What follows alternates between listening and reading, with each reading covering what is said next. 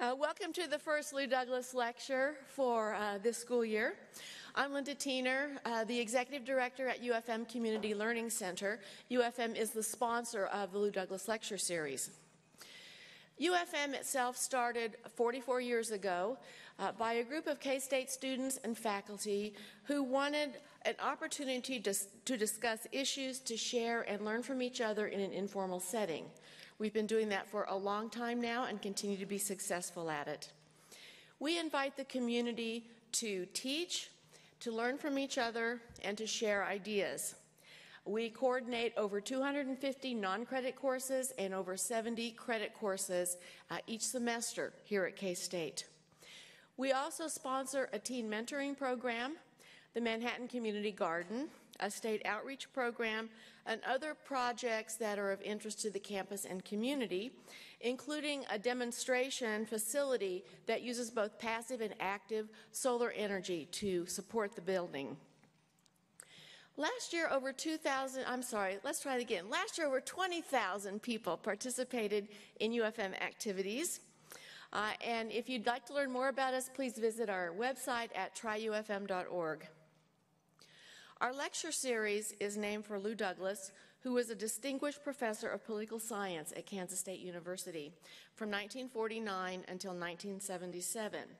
He was widely known for his power to inspire students, faculty, and citizens to instigate change and to motivate grassroots organizations and individuals to pursue social justice in politics, economics, and foreign policy.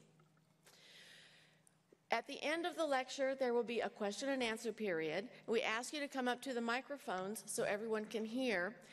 This is a unique feature of our lecture series that allows those in the audience to actually interact with the speaker in a less formal setting. If you must leave before the question and answer period, please do so very quietly so it doesn't disrupt others who are interested in seeing what the speaker has to say.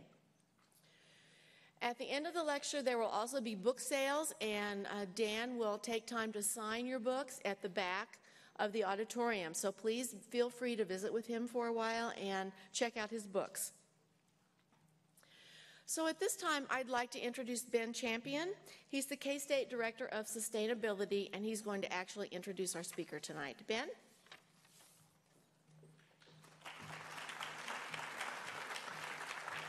Wow. Thanks, everybody. Boy, it's a real privilege to be able to introduce Dan to you all tonight. I've been a real admirer of his work for quite a while now. One of the things that I do as the Director of Sustainability is help to organize the annual K-State Sustainability Conference events, and Dan has always been very supportive of those events, and it's really no surprise because, you know, sustainability is all about this nexus between environmental concerns, social concerns, and the economy. And if you're going to talk about, you know, synergies between those issues, it's pretty much impossible to avoid issues of social and environmental justice. And if you're going to talk about social and environmental justice, it's pretty much impossible to talk about, not to touch on the issues of indigenous populations and the way that our global economy and many aspects of Western society have impacts on those indigenous cultures. And of course, we don't have to look very far from our own area here to see what that legacy of engagement has wrought. Dan really offers a necessary corrective to a vision of our society that is grounded in technological progress and in a sense of kind of limitless growth and unchecked by a sense of what really it means to be native to a place. Dan is an accomplished scholar who writes on indigenous knowledge, technology, education, and environment. He's a Yuchi member, I believe I pronounced that right, Yuchi member of the Muskogee Nation of Oklahoma. If you're going to talk about international issues in the world today, this is also a very appropriate way to talk about that. You know, our indigenous populations are, in fact, nations in and of themselves and deserve all the respect and justice afforded to international relations. So when you talk about the themes of the Lou Douglas lecture being social justice, human rights, world peace, and international development, we really have someone who can speak to all of those issues here. In addition, so Dan has several books out there, one of which is this Red Alert, Saving the Planet with Indigenous Knowledge. I think that this gives you a sense of where he's coming from. The Lou Douglas lectures are about all of those issues, social justice, human rights, international development, and so forth. But they're also supposed to be opportunities to bring people here that will jolt conventional wisdom. And I can't think of anybody better than Dan Wildcat to do that. So why don't you give him a round of applause while he comes up here and give us a great message.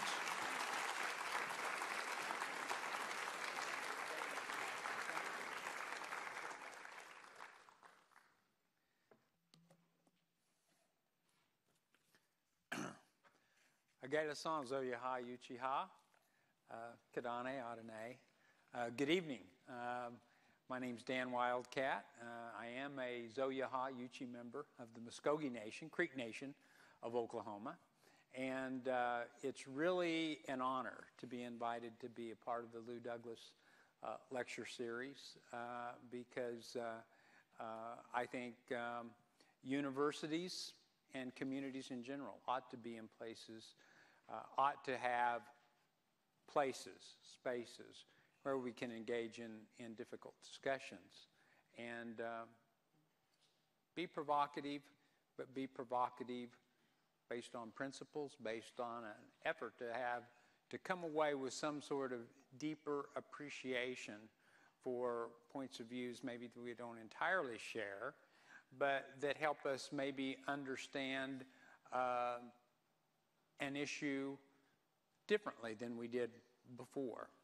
And so when I was asked by Olivia and contacted by UFM to come do this lecture, I thought, well, let's try to address something that is on everyone's mind, and that's climate change. I mean, you can be a climate denier, you can be a climate change fanatic, or you could be somewhere in between. Maybe you're just kind of watching the weather and wondering, well, what's going to happen? And I think there's nothing wrong with that either. But what I wanted to share with you tonight is quite simply a view of where we are at in particularly modern industrialized societies on the planet, and suggest to you that we have an opportunity now to learn some valuable lessons, to gain some valuable insights from peoples who are not a part of that world. Well, they are. No one can be totally disengaged. None of us live, most of us do not live on islands anymore. And with certainly devices like this dominating our lives, you know, we're always told how connected we are. Well, I'll talk more about that in a minute. Just how connected are we? How related are we? What I thought I would do is share what I think are some valuable insights from indigenous worldviews, indigenous peoples. I can't claim any intellectual right to claim these as my own. They're not. I'm reporting out. I'm reporting out on what good people like Yupik Elder Oscar Coagley shared with me. I'm reporting out what the Aleutian native Larry McCurlieff has shared with me, what Albert Whitehat from Standing Rock has shared with me, what Dr. Henrietta Mann, Cheyenne woman, has shared with me, what the legendary Billy Frank, leader of the Northwest Indian Fisheries Commission, has shared with me, what the late Bill Tallbull and Ted Risingson have shared with me. I've been very fortunate to be at Haskell Indian Nations University for the last 27 years, and I'm also very appreciative, and I'd be remiss if I didn't point this out. Haskell has had a number of very respectful, I think, and good relationships with people here at K-State. Larry Erickson at the Hazardous Substance Research Center. Got good friends in the history department, Jim and Bonnie Chereau. Good friends across this university who we have joined with Haskell to do collaborative activities.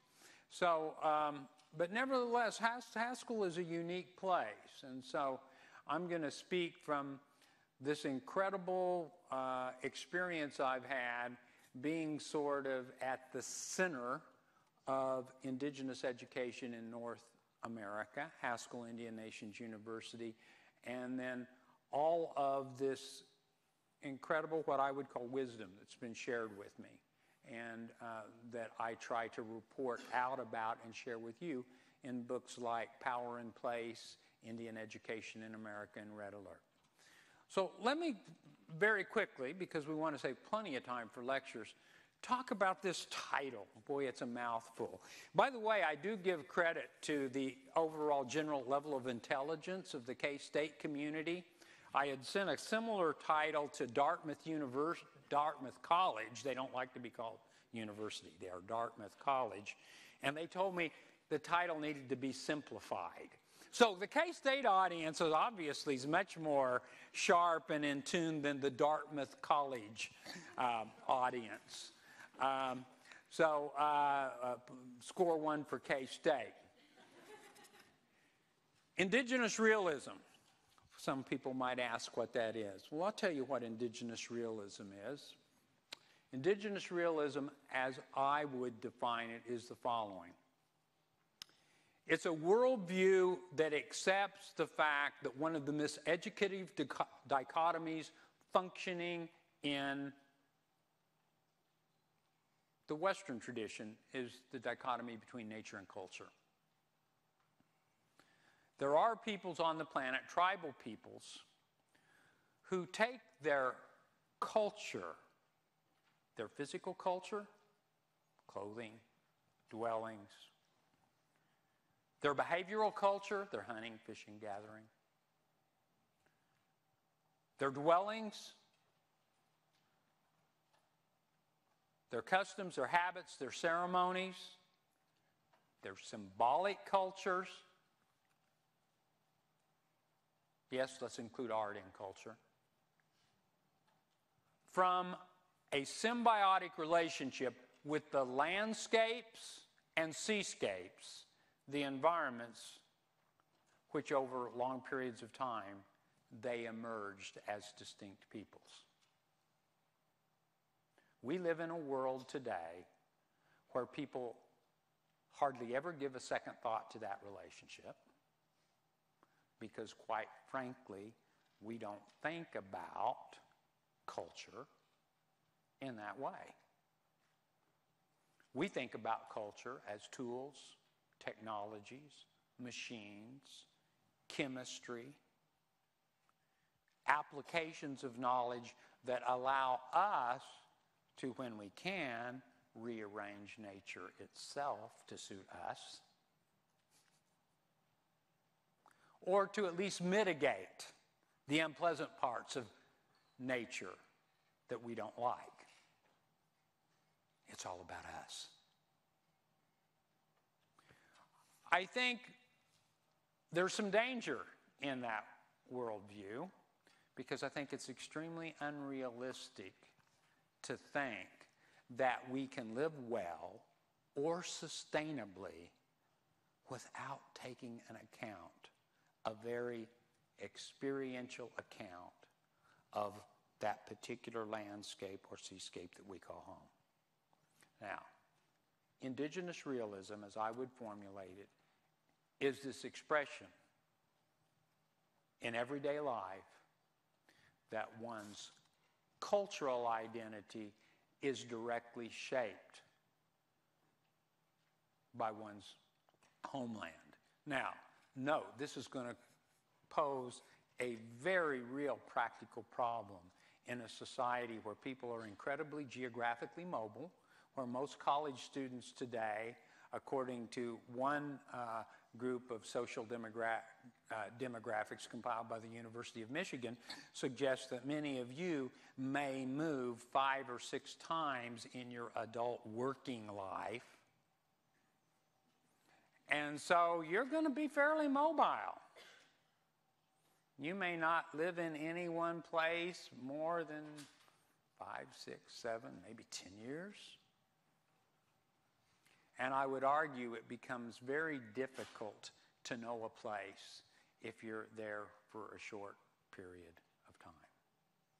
We have something to gain from people who have lived in places for thousands and hundreds of years and who have learned to face environmental, climatic changes and to live resiliently because they're not looking for somewhere else to find the solution they need. They are forced by the nature of their situation to find solutions that fit that place.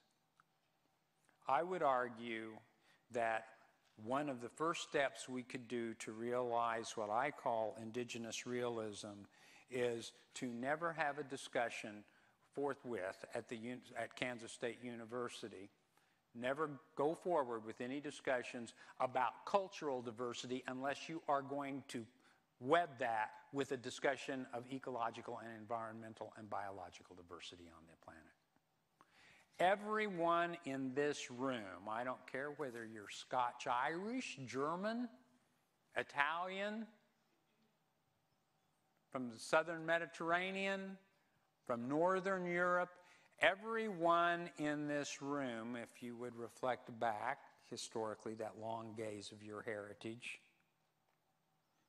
has a heritage that was tied up in tribal relationships much longer than you've been citizens of modern nation states. Think about it. Well, see, we don't think about it because we've got to disabuse ourselves to think that that might be useful to kind of re-examine that, because tribal people are marked by savagery, barbarism. I mean, that's what we think. They're primitive. We've got to disabuse ourselves of that. So if I can start with this first point, that indigenous realism that I want to talk about tonight is basically this reestablishment of this inextricable symbiotic relationship between people and place, between culture and nature. And if you just start really thinking about that, well, we'll give one point to me then. I want you to seriously think about what that would mean in terms of how you were living here in the northern edge of the Flint Hills today, how you live, what you eat, what kind of dwelling you reside in. Okay?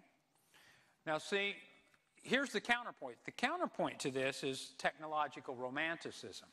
Now, here's where I've got to be careful, because some people are going to think, oh, we've heard this neo-Ludditism again. I'm not a neo-Luddite. I embrace technology. I just don't view technology of having any value independent of culture, community, communication. It's what mathematicians would call, it's not a functional statement, it's an operator. That the value of technology is always mediated by a term. The numerator would be the 3 C's. Community, communication, and culture. The denominator is always E, not economics, but environment. Now, the beauty of this means that the expression of technology will change as the numerator and the denominator change. I would argue that what I call technological romanticism is what the planet can no longer afford. We can't afford people who thinking the solution to every problem humans make is another technology. At some point, we have to address our behavior. We have to address how we live, independent of a technological intervention, a technological solution, a technological fix. Let's problematize this. I have one of these. It's a smartphone with a dumb operator. You can ask my wife all the time. I'm a dumb operator. She gets those pocket calls about 6 times a day. And if you've got applications like that are on this phone, the weird thing about it, what was it Nietzsche said one time? Nietzsche was the one I remember who said it. I think other people said it too. Maybe it was Parmenides. But, you know, it thinks. You know, I'll look down sometimes and it's running applications and I'm going, I didn't turn that application on. And it's already running it. I mean, who's in charge here? Technological romanticism might be embraced in the danger of people thinking that somehow if they haven't paid their smartphone bill or their cell phone bill. By the way, there's a phenomenon we see among college students today, and it's called the IT panic attack. You know, it's called smartphone deficit disorder. And their phone's been turned off because they didn't pay their bill, and they go into absolute panic attacks. I got to get over to AT&T. I got to pay my bill. Why? Well, because I'm not connected anymore. Oh, you aren't? The problem with this kind of technology is the kind of connections, the kind of relationships you have on here are relatively truncated and superficial compared to what you can do when you can sit down and talk to someone. And one of the problems we have in this is, and you guys all know this, when you really don't want to talk to someone, you don't call them. Now you just text them. Oh, we're more connected now. No, you're less connected. You're avoiding a real relationship and a connection. Oh, and the information revolution, well, Marshall McLuhan had it right. The medium is the massage, the message, I think. And that is, and in this, I think he would even moderate his position. He was very optimistic, as many of you know who read Marshall McLuhan's early writings, late 50s and late 60s, about how, you know, we were going to create the global village. Do we live in a global village today? Not hardly. And in fact, we'd be remiss if I didn't say something about the ex post facto demonstration of how un-village-like this globe is that we are having this lecture on the 11th anniversary of the most horrific terrorist attack in North America. We weren't village neighbors. In fact, my good friend, the late Vine Deloria Jr. used to say, if you go back and look at the 4th chapter of God is Red, he says, you know, we're not so much a global village as we are these heterogeneous pockets of emotional energy spread throughout the planet. And what happens when emotions get carried away?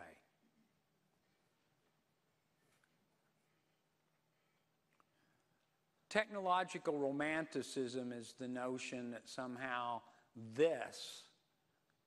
just having one of these will make us more connected. No, it's quite capable. It's quite possible it will make you less connected and less related. Oh, you'll have all kinds of information and data. But you might have less friends that you could call on if you needed some real help, like fixing a tire or something. Oh, I got my phone. Oh, don't get me wrong. You can call AAA, but they're not your friend. They're providing a service.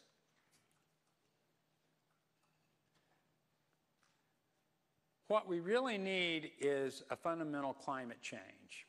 And the climate change has to do with a worldview that I think is indicative of how we could address some of the most pressing problems today. And that is, first of all, if you think about the fact that just in North America alone, all 7th graders know this, if you do a 7th grade U.S. geography course, I think that's when Pat Ackard and I took our first geography course. And all I remember about it is we had to memorize all the counties of Kansas. What kind of person makes you do that? A 7th grade Kansas geography teacher, that's the kind of person that makes you do that. Really useful knowledge. But that's the first geography class we had, and that I recall. And I think here's something, though, you can tell 7th graders and they'll get. Show them the Everglades, the ancestral homelands of the Seminoles, and talk to them about their culture. Show them the Anishinaabe or the Potawatomi or the Chippewa, homelands of the Great Lakes. And ask them, well, do you think, those people up there in the northern Great Lakes live the same way the Seminoles did in Florida? And the students go, of course not. Did they dress the same way? Well, of course not. Why not? Well, look at where they lived. They took their food, they took their clothing, they took their dwellings from that place. They didn't, order it online or go to the grocery store. They had plenty of storage for food and plants and animals. They had it in those landscapes, those places they called home. Their cultures were extremely different because their cultures were the result of a long interaction between a people and a place.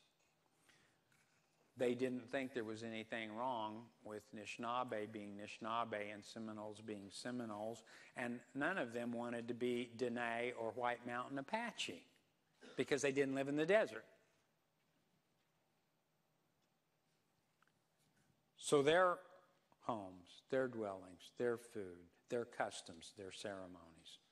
Do you find it surprising, now honestly, do you find it surprising that the Lakota and Dakota, the Assiniboine Sioux, the Nakota speakers of the so-called Siouan cultural complex of the Northern Plains, do you find it surprising that they have no salmon ceremony in their traditions? See, I got you. Of course not, they don't have salmon ceremonies. Do the White Mountain Apache have a salmon ceremony?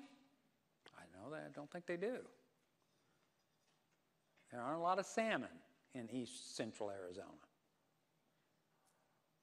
But if you go up to the northwest coast between the Columbia River and between Bellingham Bay and then all the way up the northwest coast,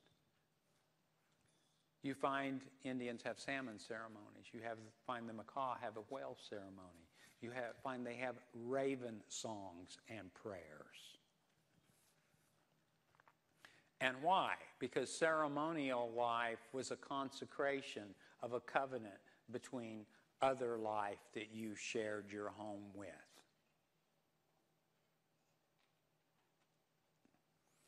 And it was perfectly acceptable that the Northern Plains people had bison as a central figure in their ceremonial life. It makes perfect sense when you go across the southern United States from the southwest, across Texas, into the southeast, that corn is the primary sacrament and symbol of who we are, and our ceremonies surround corn. The Ute, like our Muskogee relatives and Cherokee relatives and some of the other southeastern tribes, our central ceremonial activity is something called the green corn ceremony.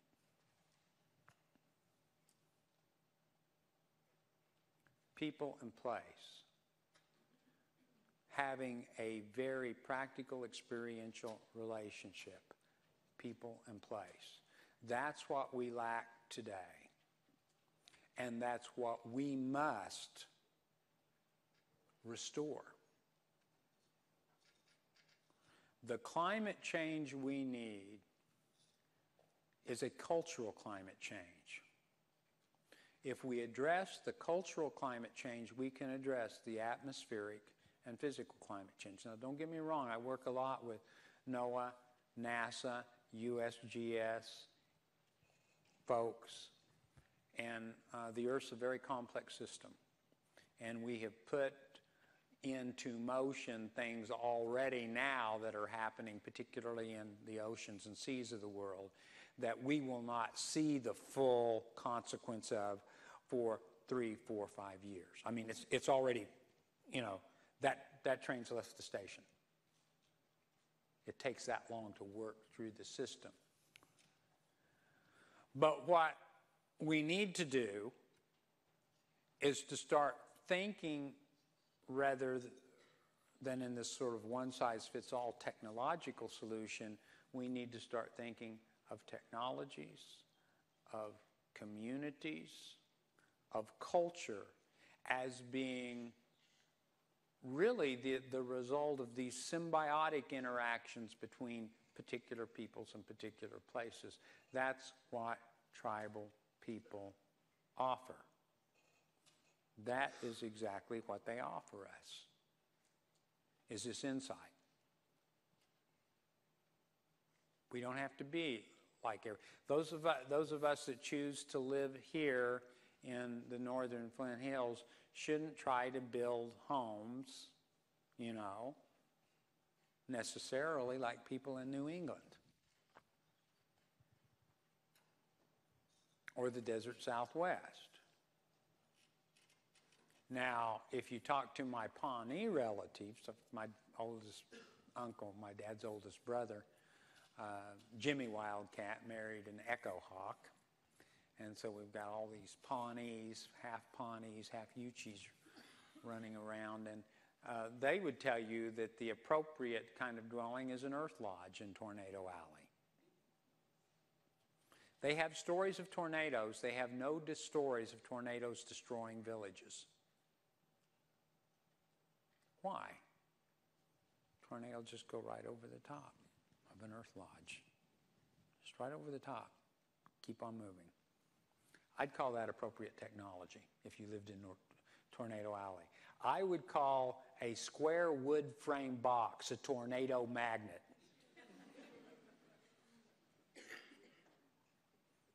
I don't think there's anything romantic about proposing that we study that very carefully. And again, now here's where I get in trouble too. People say, oh, that Wildcat, he wants us to all go back and live in earth lodges and teepees and wiki-ups. That's not what I'm saying. That's not what I'm saying. You want to think of history in this timeline, progression notion. I'm saying, no, let's think about history in another way. Let's think about history in a spatial, in a geographic sense. And if we do that, then we can start exploring the fact that maybe there are some design features of earth lodges we should really be studying in schools of architecture today. I'd even go so far as to say if you're in materials engineering or science here at K-State, one of the projects you ought to undertake for your PhD work is study the insulating and breathing factors of Wichita grass lodges. Now, I wouldn't build a grass lodge every place in North America, but if I was sure going to live, you know, south of what today is the Kansas-Oklahoma border, southern and northern borders, and then down through the southern plains, a grass lodge was a pretty good dwelling. A grass lodge, they're highly insulated if the thatch is done properly, and they breathe. They allow an air exchange of fresh air in and out. And given the kind of winters and the kinds of summers, one could live in an earth lodge and a grass lodge fairly comfortably. I wouldn't build an earth lodge down in Dallas, Texas, or Houston, but a grass lodge. I think we ought to do some real serious research about looking at those traditional design features and how would we apply those today. But that means we've got to disabuse ourselves. We've got to have a cultural climate change. The climate change we need, and if you'll give me 5 minutes, I'll wrap this up so we can have questions. The climate change we need, I'd start by invoking one of the greatest insights I ever heard summarized by Oren Lyons, Some of you know, will recognize the name. He's been probably one of our most outspoken leaders in the international community for 4 decades. And he's an Onondaga man who was adopted into the Mohawks, into their longhouses, to be a faith keeper. And Orrin Lyons said at the 25th anniversary of Earth Day, when some of us had a convening at the urging of the U.S. Department of Agriculture on the ellipse across from the White House, where we were given permission to set up teepees and to build a fire. By the way, don't try to build a fire on the ellipse across from the White House unless you've talked to the Park Service first. They don't like that. They really don't like that, okay? But we were invited there and we convened a program. And so, point one, Orrin Lyons had this great line, and this is almost verbatim what he said.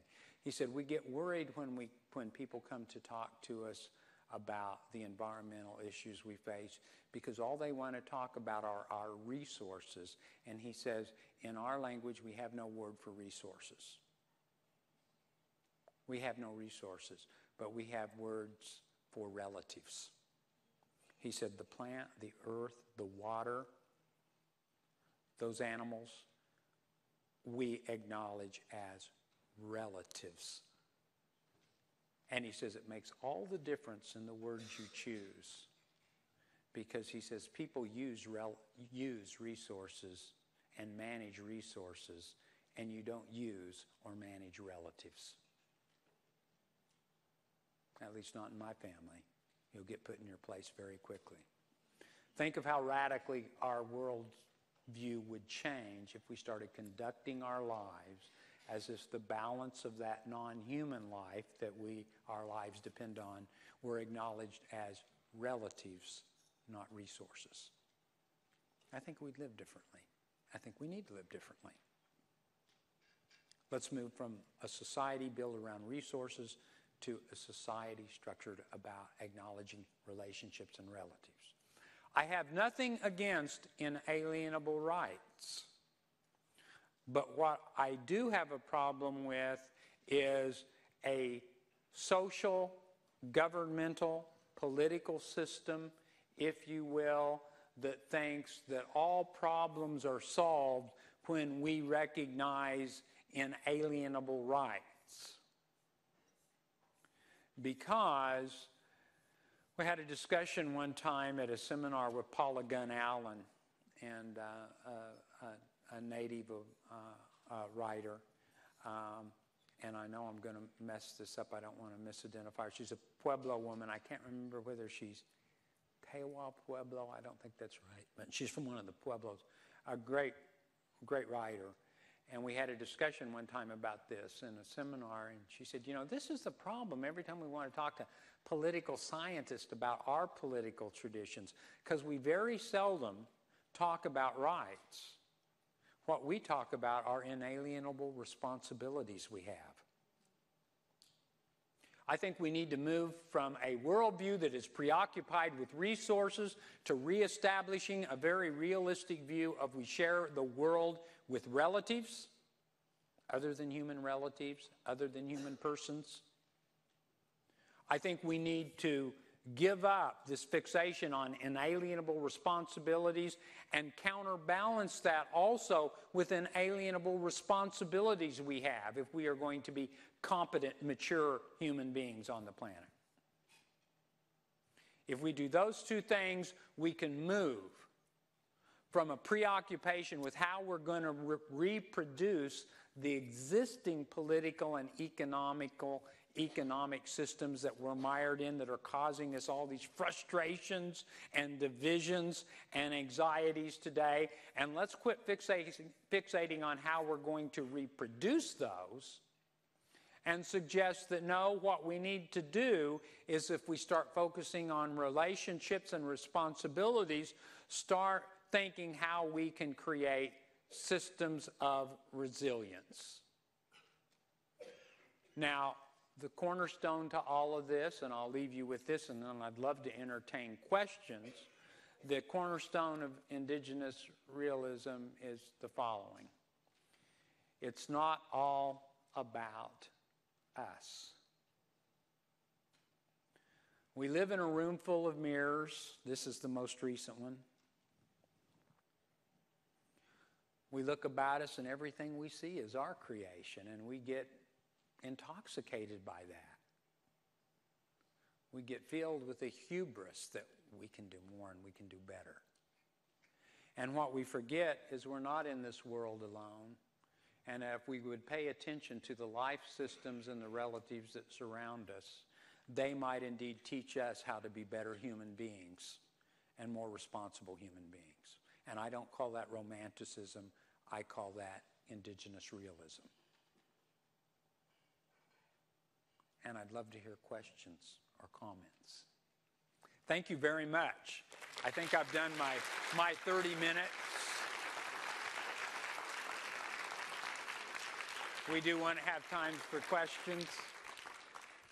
Questions? If there are no questions or no comments, I've really failed. I mean, I've tried to get. Certainly, there's something I said someone will want to disagree with or ask for a clarification.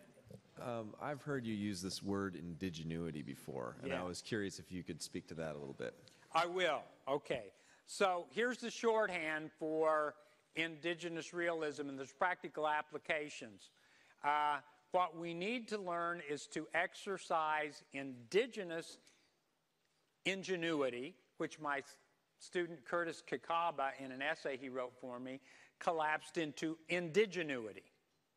What we need to start really these explorations of how we can solve problems, technological problems, practical problems, based on a deep spatial awareness and appreciation for that space where we reside. Where we learn to be attentive to things like watersheds. How many of you, there are watersheds throughout the city limits of Manhattan? How many of you know what watershed you are in inside the city limits of Manhattan? The one that's named after you, Wildcat Wildcat Creek. Creek. I hope it lives up to its name, Harold. Does it get wild occasionally? Good, it better. Indigenuity is indigenous ingenuity. Indigenuity. It means that what we explore is how we can use human genius to address problems like residential flooding by simply paying attention to the fact that maybe you shouldn't build a tract of homes, first in a floodplain, second in a watershed. Now you don't see it's a watershed, see, because it's already been built all around. What's the classic example of modern urban insanity? It's where everyone wants to go visit in Kansas City. The plaza. And until now, we'll see if their latest technological fix solves it. You guys know what I'm going to tell you the story of. Since it was built in the 1930s, about every 4 or 5 years, it floods completely. Why? Well, they build in Brush Creek. Not a good place to build a major urban development. Oh, but we'll channelize that creek, you know, we'll regulate it, we'll control it. I've got news for you. Creeks and rivers have memories. They know ancient paths and where they move. Gravity does work. And I think that indigenuity speaks very well to this notion that, again, I'm not anti-technology. I'm saying technology needs to be situated. What did I say? The numerator, the 3 C's. Is it enhancing of culture, community, communication? And community now, let's be clear about this.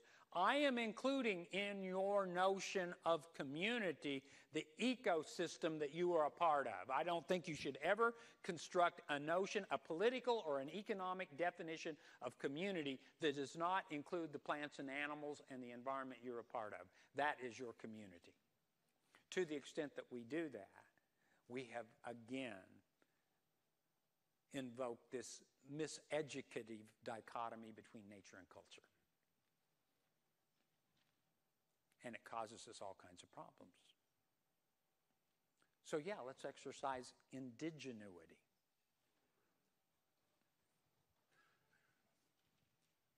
When Jimmy Carter was president and he formed the Department of Energy, there were hopes that we would take a different path, perhaps, and invest in research and development, a technological approach that would be more appropriate. And basically, you know, we spent a lot of money going to Mars, that the similar research and development funds could have been invested in a more Earth-friendly technological development process. Malcolm Wells in that era, as well as the University of Minnesota Underground Space Center, were working on some of the problems you were talking about in terms of Earth lodges. What if, instead of spending money to go to Mars, they would have tried to develop a 300 mile per gallon light vehicle or fuel cell vehicle, if they would have applied that money to the billions of people who are living on Earth rather than try to get to Mars to solve the problems that are here and now on this green Earth that we're living on. And basically, how can we have policymakers invest money in research and development in culturally friendly technological solutions which are possible if the research and development money was focused in the right places? Well, first of all, if I could answer that question, maybe I would win a Nobel Prize, because that is a great question. And I first of all, I want to tell you that. So 3 parts. This is just my answer, Dan Wildcat's answer. First part is, first of all, let's be honest. The institutions that all of us are situated in the midst of, if you will, the belly of the beast that we are in, whether it's a university, a research university, Wall Street, or Fortune 500 corporations, the legal system, the political systems, and the popular culture are all institutions that are based on a whole set of different principles and values than what I just articulated. So it's hard work. Don't think any of what I'm talking about is easy. I think we need to constantly be pushing in those institutions.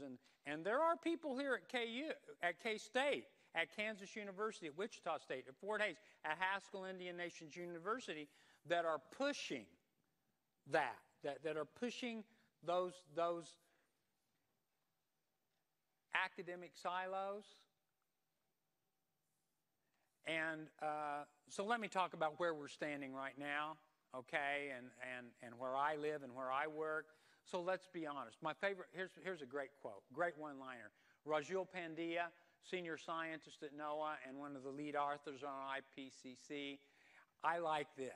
He said, you know, Daniel, the world has problems and universities have departments. Think about that. Think about that. How artificial are these boundaries we draw between economics, anthropology, psychology, politics? I'd say they're very artificial.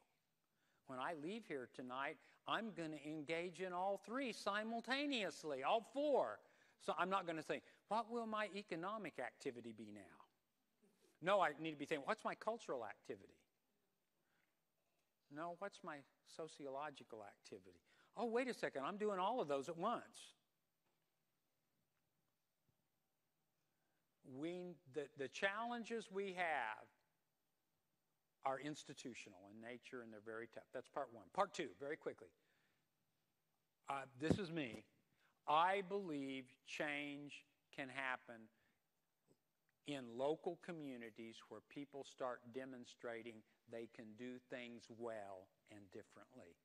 And I think people will want to be a part of that. Now, I'll give just 2 quick examples. Now, again, I'm not trying to say that this is anything other than just a gesture, a first step of someone recognizing something There is something to be said for some of the writing now that's going on about new principles of urban design and the so-called new urbanism. Okay? Even in the United States, the home of the automobile culture, people are beginning to say what they would like to have is a walkable community. They don't want to get in their car and have to drive 12 miles to the shopping center, 5 miles to the post office, 2 miles to the bank. Oh, and you think you're going to walk or ride your bike? I hope you've paid your life insurance. Because the way we've laid out the transportation system, you are taking your life in your own hands. That's a risky undertaking. There's one example. See, people are thinking, oh, maybe this is something good about it, kind of a village-like re-envisioning of urban enclaves. Also, this notion that, we have a good example in Lawrence, Kansas.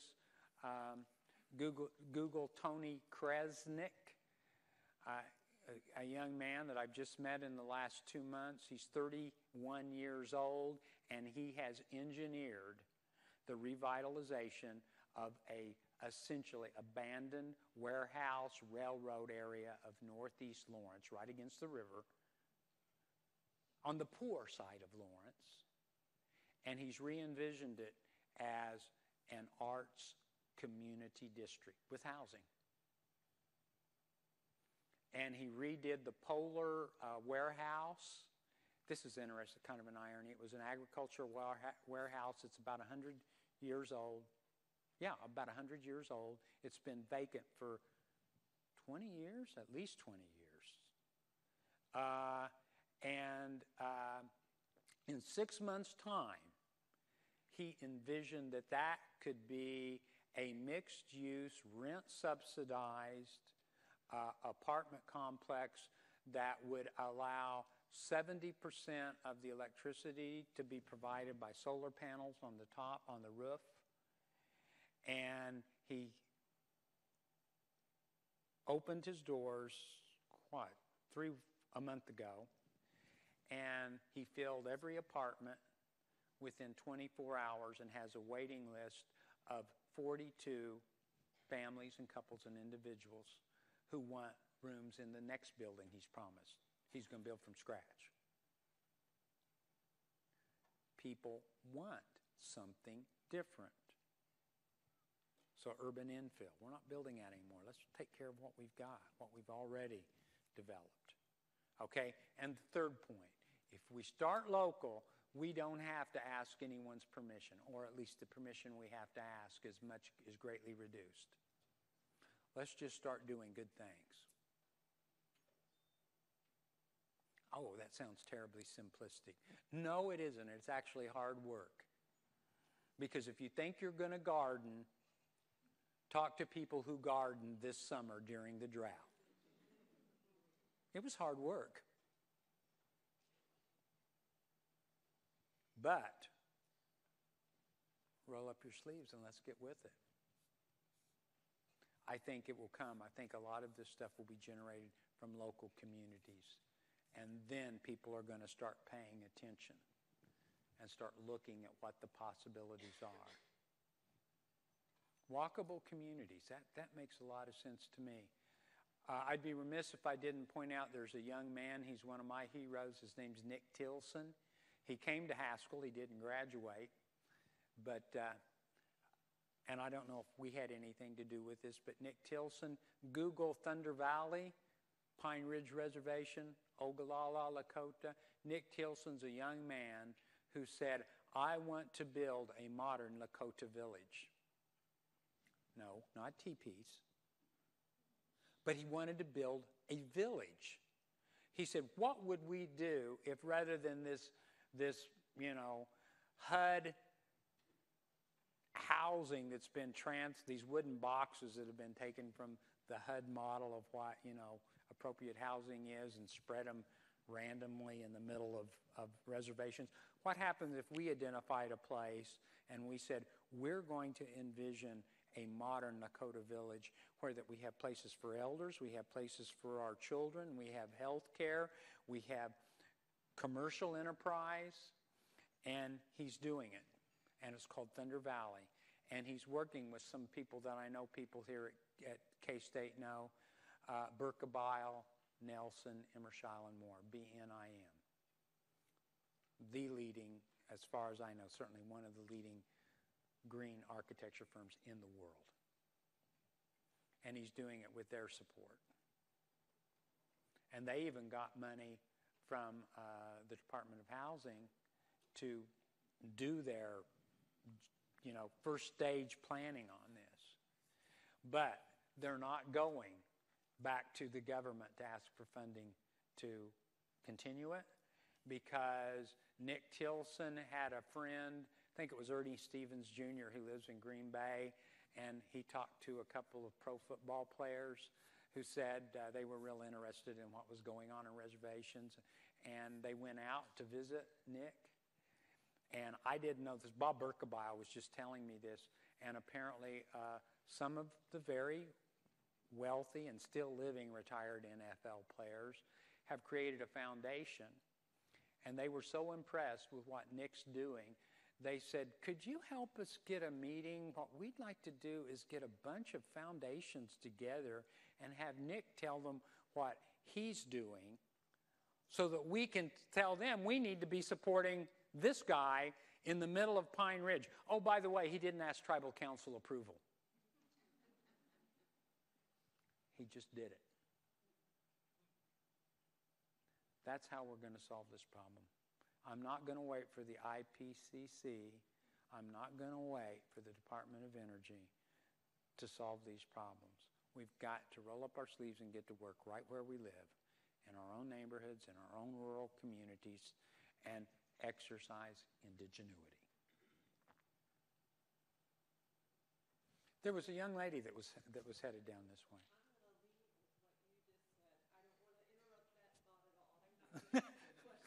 Okay.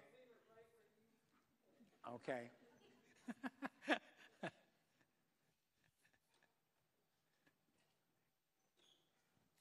All right. I was just wondering, I really liked how you said the climate change we need is a cultural climate change. Yeah. And that made me think about how the past couple of weekends we've had home football games here. And it's just amazing to me that there are tens of thousands of people who will go out and tailgate. And it's great that they're hanging out with their families and having school spirit. But there are tens of thousands of them all throwing away recyclables while we can't even get 10 people to volunteer for game day recycling.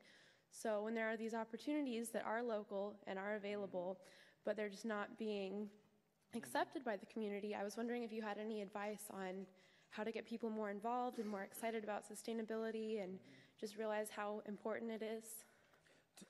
Take the 10 or 12 people you can get, and turn it into a public education project. And what I think you should do, now again, they're going to need some help. So if there's anyone in this audience who wants to help Kayla and figure out how you could do this, what I think would be interesting is to measure how much waste, paper, plastic, glass, food is discarded at the end of a K-State football game. And I think if you saw how much waste was produced, you would say, you know what, we really ought to do something about that, and we should turn that from waste into fuel, into energy. It was 13.85 tons at the last game. Now, here's where it gets, there you go. This is what I mean, see? This is where the change is going to happen. You know, thank goodness universities have students, otherwise nothing would change here. You know, I mean, that's the way it is at my institution. It's the students who are constantly saying, hey, why are we doing this? Yeah, that's really stupid. You know, we need to do something different. And so, you know, the next stage would be to sort that out. How much of that can be recycled? You know, how much of that can be composted? You know, and start running the numbers. And then people start, for those who think in terms of econometrics, you start to be able to show plausible things that, you know, by the way, this is really not only ecological wasteful, it's kind of economically, you know, wasteful too, because a lot of this there would be to recycle into an existing cash economic system. And then we can take that cash and we can do something better with it. And maybe we can sort out an on-site recycling system at KSU football games. That would be awesome. That would be incredible. Fantastic. You want to go, John? Yeah. Yeah, I thought maybe with respect to your view about culture and nature, you could say something about air conditioning. Yes, absolutely. I will tell you about air conditioning. If you don't have central air, okay,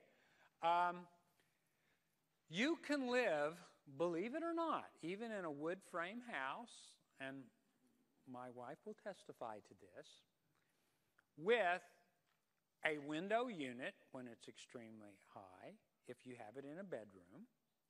And if, of course, now we have a house that was built in 1892. It has high ceilings. It has tall windows, which you can open. And now I figured out why they had high ceilings and tall windows. You need to catch a breeze when you can in the summer. And I think air conditioning is one of those things where we need to exercise it in moderation. And I think I've got a term, I don't know if you'll like it, but I would argue a large part of, again, another little piece of the puzzle is that when you look at spaces like this, where we're sitting right now and where I'm talking, and if you think of where we're going to go when I'm done tonight to our respective spaces, that we have created a physical culture that insulates us into ignorance. We have very little knowledge of what's actually happening outside because we try to avoid it as much as possible. We do not have central air, and at least for the last 10 days now, we've been able to sleep upstairs again in our house. And I'll tell you why I like it. And I told someone at dinner over this tonight. Now, I know you might say, oh, this is trivial, this sounds romantic. I don't think there's anything romantic about it.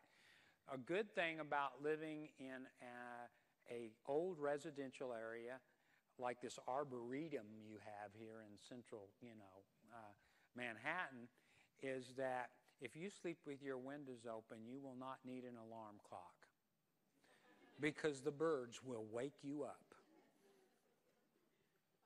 And I have not, they start at 5, about 5, yeah, about 5. The chickadees will start in.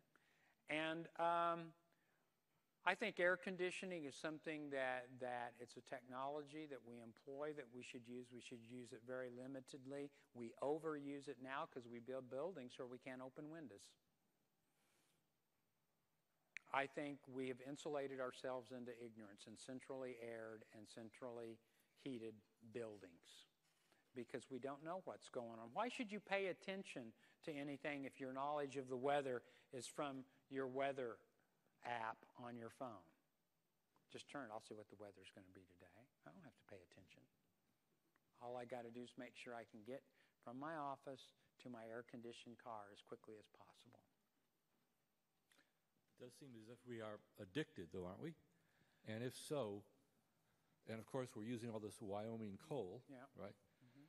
But if we are really addicted, then how are we ever going to get out of it? Kayla's a good example. A lot of these students are a good example. I think what we do is we start reconceptualizing how we build homes radically.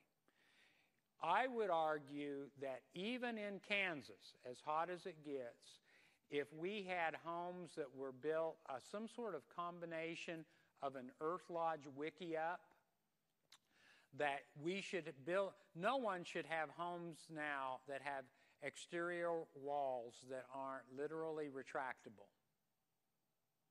Because if you think about it, tonight when you go home, if you could pull the walls up, you could sleep quite well tonight. And you could turn the air conditioner off. We need to radically redesign the spaces we live in. so that they don't need central air and central heating. Now, I think that'd be a great project for the School of Architecture here. I think there are a lot of people who want to explore that too. A lot of young architects who are really interested in those ideas. Yes? Now I will say something. Okay. To add to what you're saying. A lot of us right now want to break the addiction. We can't build anymore. And we can't replace ourselves in different architecture. Mm-hmm. But there's something that has been talked about for years and years and years and years throughout the environmental thing. And that's a simple thing called insulation. Mm-hmm. There's so many people I talk to that I know that have been environmentalists for Mm-hmm. years who still have not insulated their homes. Mm-hmm. Mm-hmm. My husband and I, or a couple of them, Mm-hmm. just this last year, insulated our home this spring. Mm-hmm. And believe it or not, we only had to turn on the air conditioning 10 times this whole entire summer. Mm-hmm. And our house did not get up above 82 degrees. I mean, it's just, some of it is just much more simpler than we think. Mm-hmm. It's going to take some investment in a little bit of money, not like building or buying Right. a whole new house. Right. That's a good point. Right now, we need to look at some of the simple things that we've been yakking about for years. And that's the issue. I mean, there's a lot of things. You know, in some ways, even, and this is a good example, we know what we need to do, but we just don't do it. That's the cultural shift we need. I mean, it's really ironic, you know, that this separation between knowing and doing is so fundamental. Well, one of the things I might add to that, one of the things that bothers me most about what I call a spiritual path Mm-hmm. with my relationship to the earth Mm-hmm. and to other people, one of the things that I guess bothers me most is my own hypocrisy. Mm-hmm. I run into things all the time that are really hard for me to get beyond. Mm-hmm. Really, if we think about it, for this climate change Mm-hmm. issue, if we all really want to address it, or as serious as Mm-hmm. it is, we all need to go back to living the way my mother did 100 years ago. And I mean, where we just totally disconnect ourselves from the fossil fuel Mm-hmm. technology. Mm-hmm. But I don't want to go there. I really don't.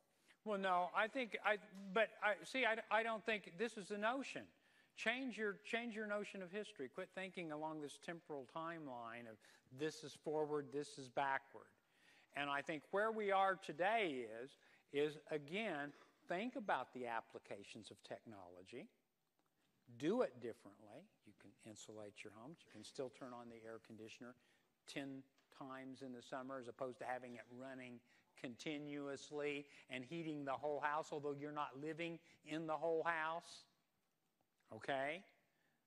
And I think this is exactly, you know, the message that I'll leave you with, and then we can, you know, some of you, you know, if I've really got you disgusted with what I said today, I think what you should do is still buy a book. And then what you want to do is you want to find someone you really dislike and give it to them for a present, you know. So that's my advice, you know, even if you go like, God, that guy's a nut, you know. Well, just buy the book and give it to someone you really dislike, you know. That'd be a good present. That point's such a great one, and so I want to leave you with this thought. There's a quote that's attributed to, I've heard it to Mark Twain. I was introduced to it through Satchel Paige, and it was attributed to Satchel Paige. And so I'll give you the Satchel Paige version, and then we can have some of, you know, the more literati correct me on what the proper attribution should be. Sounds like something either one of them could say. But in the version that was given to me by a Potawatomi elder, he said, you know what Satchel Paige told the young player when he was asked for what the best advice he could get was? And I said, no, what was it? He says, this young player went up to Satchel Paige and said, so tell me, Satchel, you know, what's the best thing I can do to be the best ball player I can be? And he said, Well, just remember, young man, it's not what you don't know that gets you in trouble. It's what you know that just ain't so that causes all the problems. I find that instructive because it makes us all accept some humility in terms of what we're doing. There's not anyone who's holier than thou in here. I mean, well, occasionally I do run into environmentalists who are holier than thou. And quite frankly, I'd never invite them to a group of Indians because the Indians would all go like, my God, where did these people come from? You know, no, we live in the real world. We work with compromise. We work with conflict. And so, but the fact that you're conscious, that you're thinking about this, you're on the right path. You're doing something good, you know. And so just stay humble. We don't have to have all the answers. None of us do. And that's why having discussions are important. That's why coming together is important. So I want to thank everyone with UFM and particularly to Olivia and Linda for helping get this thing all put together, and Ben for a marvelous introduction. And thank you all for coming out tonight.